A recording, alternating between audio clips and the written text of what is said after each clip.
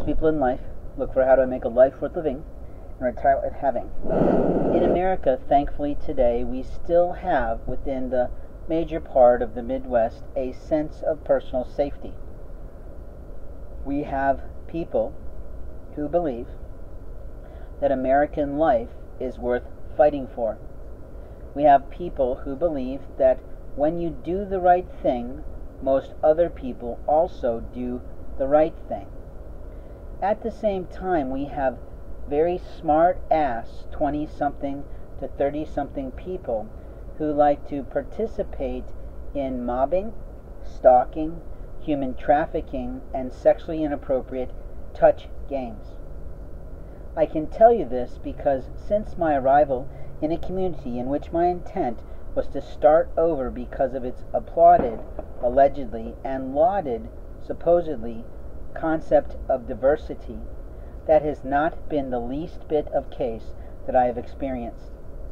Every time last year and through the year when I went to make retail and business contacts, someone pilfered my business cards and interfered with relationships. Every moment of time was impacted that I invested in trying to develop things for my program.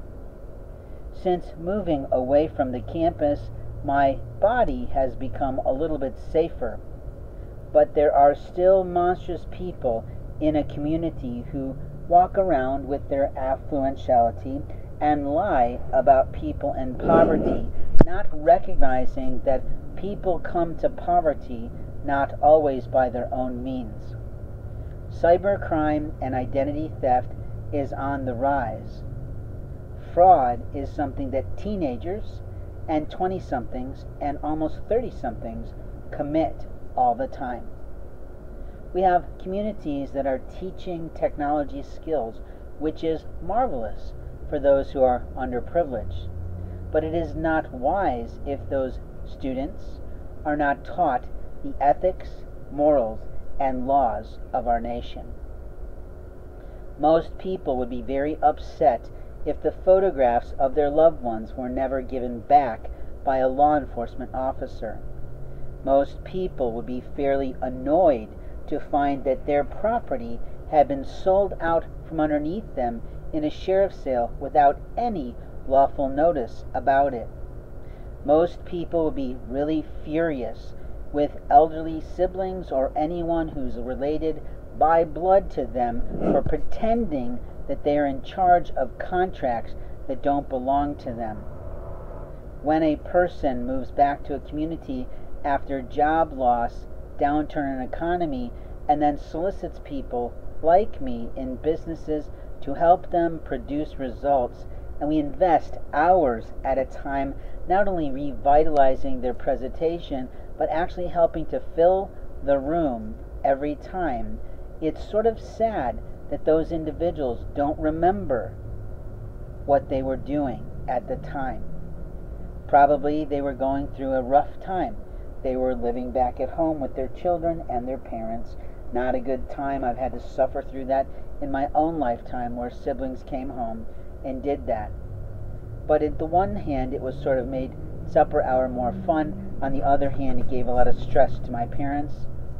And thankfully at the time, my mother was spry enough to handle a toddler.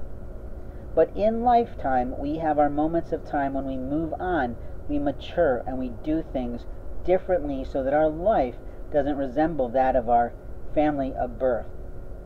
A man who recognizes good quality words and good quality education, good quality books, is going to produce in his company, in his life, work within a lesser hours of week than he might have started out after college.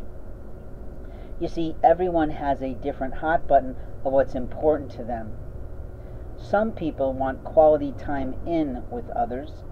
Other people want property from others. And even others are just looking for the vanity and the prettiness of how it looks to others in the publicity of their life. When I'm talking about these things, I'm not talking about the loss of a significant partner in my life after 20 years of lawfully betrothal capabilities. If I talk about it this way, I'm enabling myself to be heard by different types of couples.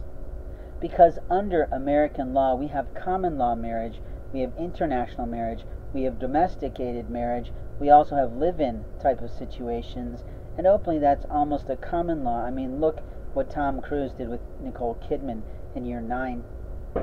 In life, we have moments of time to speak the truth. That if you're not able to produce a life for yourself, then your job is to seek education, information, and any sort of publication you can of how you can learn something new and move on as best as you can. But when you participate in the theft of someone's personal, intimate property from their bags of which they're carrying with them as they're traveling, as they're going through struggle, as they might be impoverished, or they might be homeless because of lies that have been placed on their life, you literally are the most immoral person on the planet, no matter what you think of your own life. Your lie is seen by the Lord Most High. Your vulgarness and your vanity and your violence towards someone else's life is being observed by the angels that are around us that you no longer believe in. It's amazing how many righteous Christians will walk up and piss all over me with Bible verses and then palm me a paltry $2 that I've tried to reject several times because frankly it's just not enough money for me.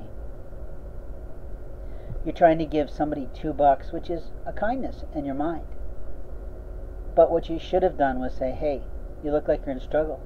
Is there anything that I can do or a friend of mine could do to help you move forward in your life? There's a lot of pastors that like to walk through a community like what happened to me almost 5 minutes after I received some complimentary food from a lovely gal who worked at a Panda Express who knew that I was taking her up on a rain check. But the problem was that those 3 people talking at me were able to move about around me, and the later thing that I found was my property went missing. Or was it that my property went missing because someone watched me go through it and decided to steal it? The items that were stolen were very important to me. One was an actually federally protected list